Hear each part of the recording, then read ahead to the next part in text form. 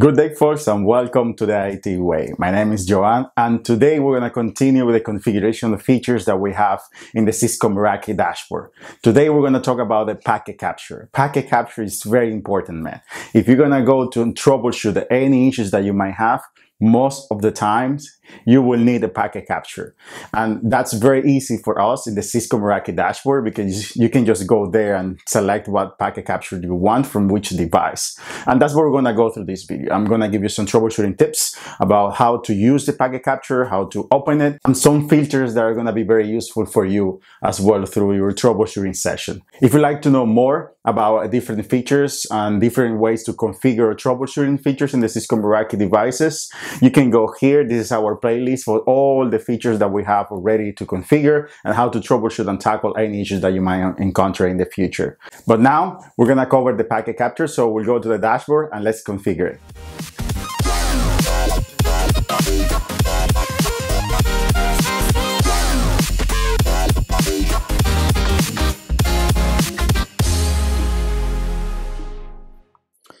All right, so now we're here in our organization, the dashboard in Cisco Meraki, and we're gonna go to the tool that is called Packet Capture here. You can go to network-wide Packet Capture, and this is what you're gonna see. This is very important, and there are a lot of things that you can do for troubleshooting purposes with this tool, which is the Packet Capture. It's almost the same thing if you are using Linux devices with TCP dump. It's exactly the same thing. It's for you to see what is the traffic that is passing through an interface, port, and in one specific device. Here, we're gonna go through the different options and then we're gonna make some tests. Here you can see packet capture. This is a drop-down for all the devices that you have. Probably you have more, probably have less, depending of the devices that you have in your network. So since I have 4 devices like this one, you can see these different options. You have the security appliance, access points, camera, switches, and cellular gateways. If you go to a security appliance, we're going to see the different options that you can have.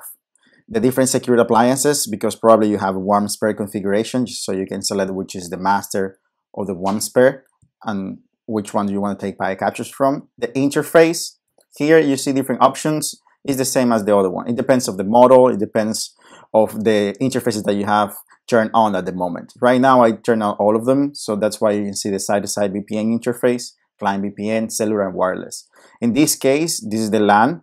It means that I'm just sending traffic through the LAN. The side-to-side VPN is for me to see what is inside of the encapsulated VPN traffic.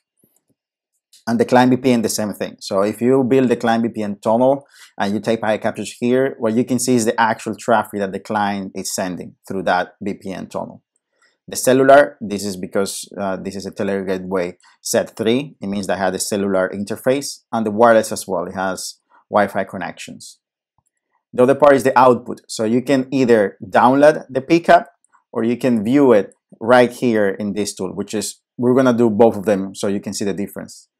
And the duration for the packet captures to be taken. Filter expression is based on this sample.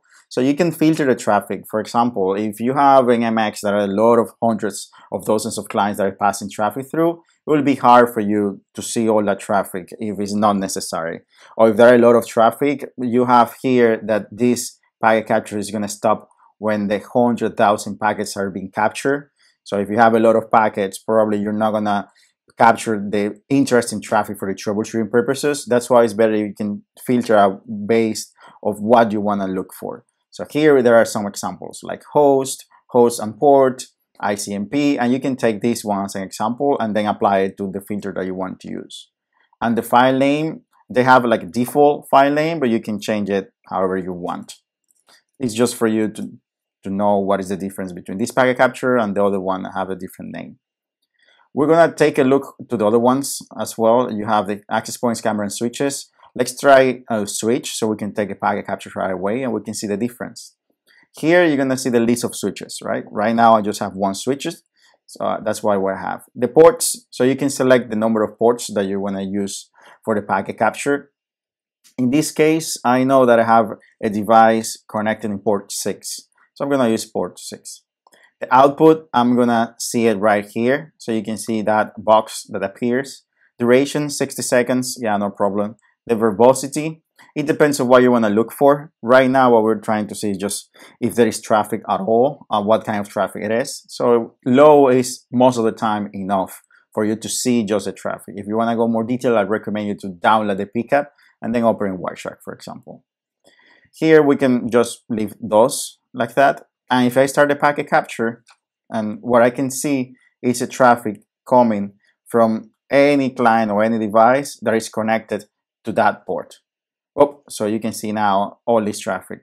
Here we notice that there is traffic from 192 and something. Let me stop it so you can see it. 192.168.2.50, and you can see the destination. So here is the time frame when that happens, the source with the port, the destination with the port, and if traffic is UDP or TCP. So here there is a fairly enough information for me that yes, that specific client is sending traffic. We can do the same thing, and let's say, okay, let me filter out for a client that I know for a fact that is sending traffic, and this is the client that interests me. I can clear the output, and then I can just start, and all the traffic that you can see here, let me stop it, is coming from the client that I put as a filter. So that's why you use the filter. Now I can see all the traffic, and I can understand that yes, this is traffic coming from this device to this public IP address using 443, so it looks like browsing the web and using UDP. And that's how important is how to use this kind of tool for us. Another example, let's use it from another device. Here is for access points.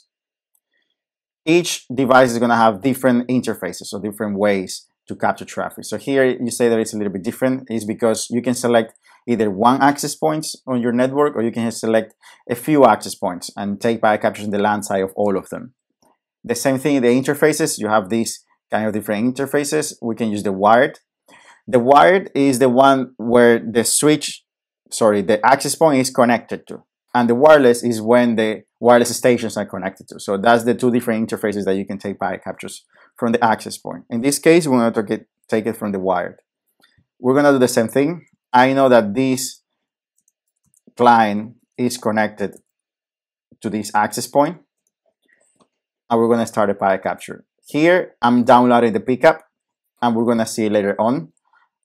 And we're going to compare it then with the one that we see in the output to see the difference. So now I'm going to use Wireshark to open that packet capture. Let me stop it. It's going to be downloaded.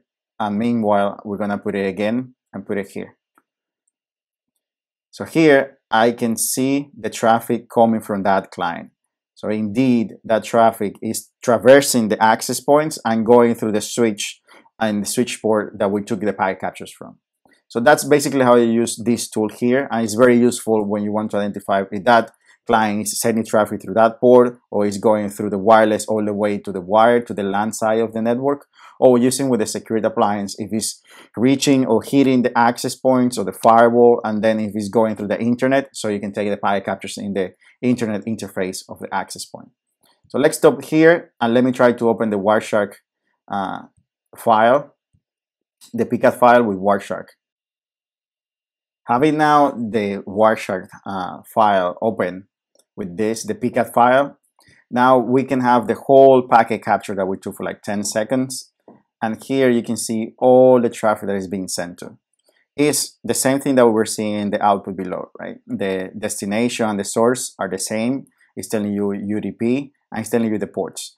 But here, if you need more info in the troubleshooting phase that you're having, that's why it's better if you download the PCAP. And if you talk to the Cisco Meraki support, it's going to be easier if you send these kind of PCAPs with the interesting traffic that they're looking for. So it's very hard then to troubleshoot just with a low or medium high verbosity in the text file. So it's better here, because if I want to filter for some traffic, it depends on what kind of filter you want to use, but you can use the same filters that you use in the web version. But here, of course, with the same format as Wireshark allows.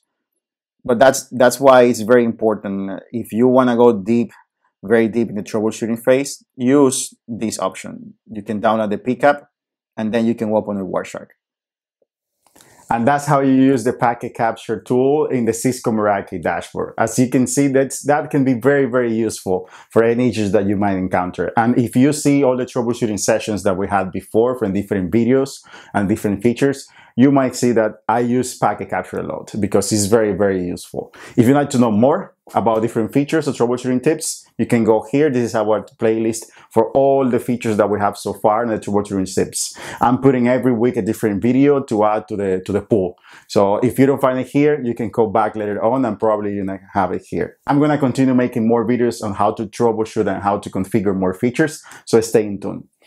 So that's how you configure and that's how you use the packet capture in the Meraki way. See you in the next one.